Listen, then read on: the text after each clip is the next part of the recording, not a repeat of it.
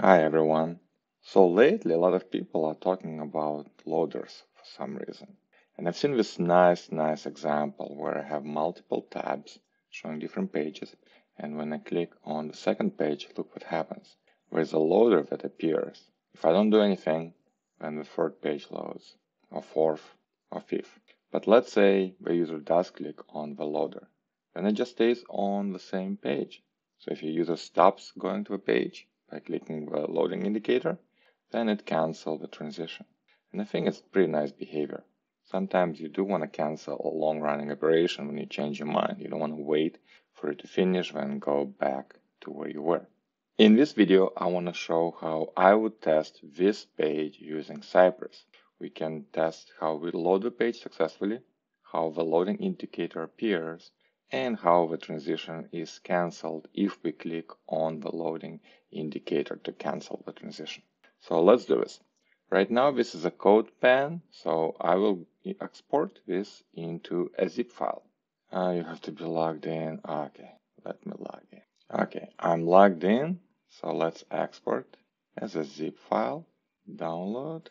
Okay, it's in my downloads folder, emulate navigation. So I will move navigation right here. Okay, so now I'll go into that folder. I will start a new GitHub repository just so that I have everything, and I will add everything. Okay, let's pop it in VS Code.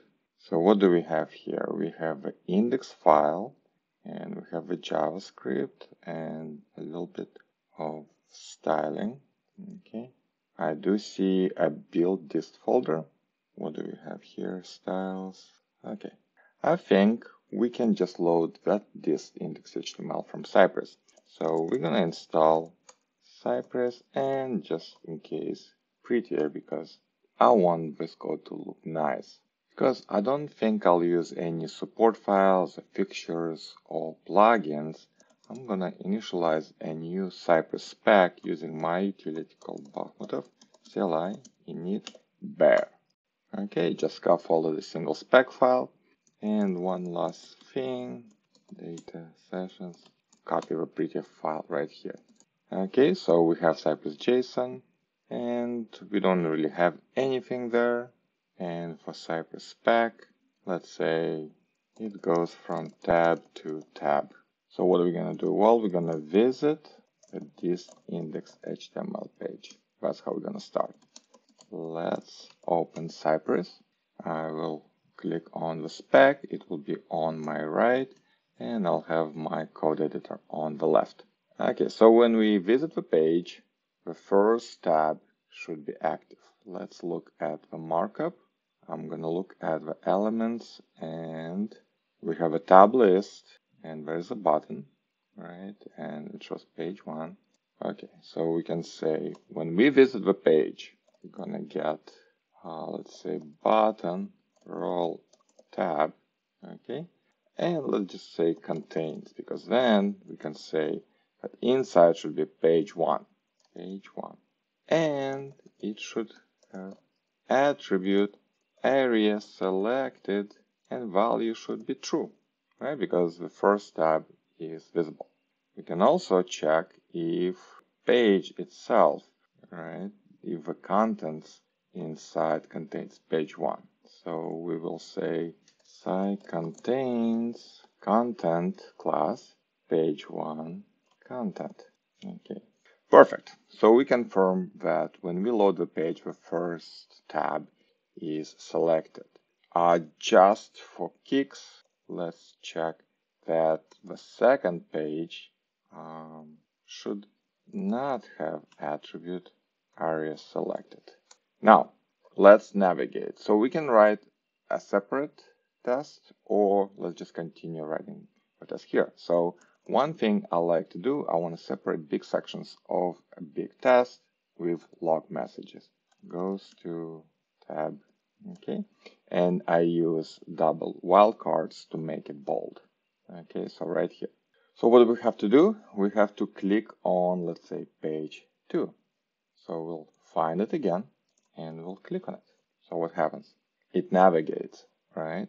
So we'll take what we had before, and we'll say this time page 2 should have area selected true, and the first one, page 1, should not have area selected attribute anymore. And notice the built-in auto retry in Cypress commands runs for 4 seconds, and it's plenty of time to make sure a 2-second transition finishes and we switch to a second tab. Perfect. And just the last thing, we want to check if the page 2 content is present on the page. Now we do repeat the same checks again and again. So let's have a little utility function. So on page, and let's say index. All right, so this index will be 1, 2, 3, and so on. So how to check if we are on a specific page? Well, we can just say, in this case, index, right? And the same thing right here, so that we can dynamically say we are on the page 1. And when we go to the second page, we are on the page 2. And this will cut down on the repetition in our test substantially. Okay, now let's do the fun part. Let's make sure when we go from page to page, the loading indicator is displayed. So I will write a separate test, right? And I will concentrate on only running that test right now. So what do we have to do? We will do almost the same thing, but when we click, right, we want to make sure that the loading indicator is displayed. Now the loading indicator is probably, okay, how do we check what the selector is for loading indicator? Well, we can look it up in our script, right? We can say data loading, right? I think this is it, data loading, yes. So we can say when we click, right, then sci get, is this an attribute? It's an attribute, right? And it's attribute of the tab that we clicked on. Okay. So what we have to do, we will have to say, if we get, after we click on this, it should have attribute data loading. Okay, let's see. Notice how it immediately gets the attribute data loading, right, on page 2. And when we are on the page 2, right, then we can say that this attribute should go away, should not have attribute data loading. Perfect. So we just confirmed that when we click on the tab, that it gets the attribute data loading, right, which makes that element visible. Let's make sure that it is visible. Okay, so when we have attribute data loading, what else does appear? Nothing. What's our markup? How does it draw the thing? That's a question that I don't understand. Data loading. Okay, right here. This is what it does, right? It actually places some content using CSS. Okay, that's fine. Data loading true, content, I see. So one thing that's really nice is that once we confirm that the data loading does show up, if we use time travel and debugger, right, notice right here, after we clicked, right, we actually see this content in the DOM snapshot. Okay, so if you want to know how to find this element, here's what we do. We remove a highlight because I don't want this overlay. I just want to see the underlying element. Okay, so this is what was rendered. Okay, let's see what we can do. So this is a CSS pseudo selector after. How do we click on that from Cypress, right? And what happens, right? Can we actually click just on the tab itself? So if I do nothing, right?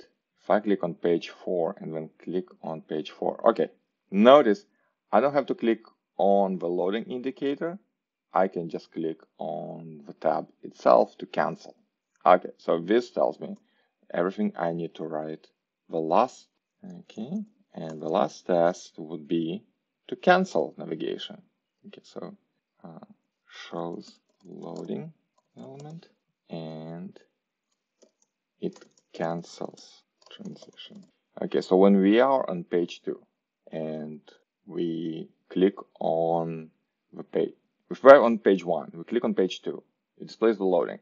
I'm gonna wait for seconds so we actually see something in Cypress, otherwise it's way too fast, right?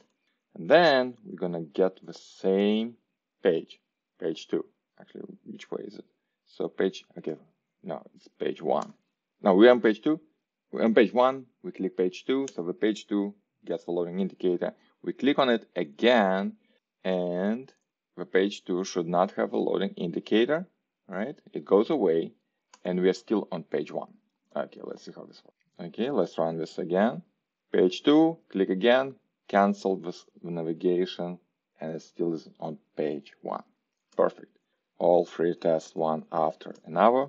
Navigation works, loading indicator displayed and then disappears, and we can cancel the navigation. So this is how you would write a test for the loading element that you can cancel by clicking it again.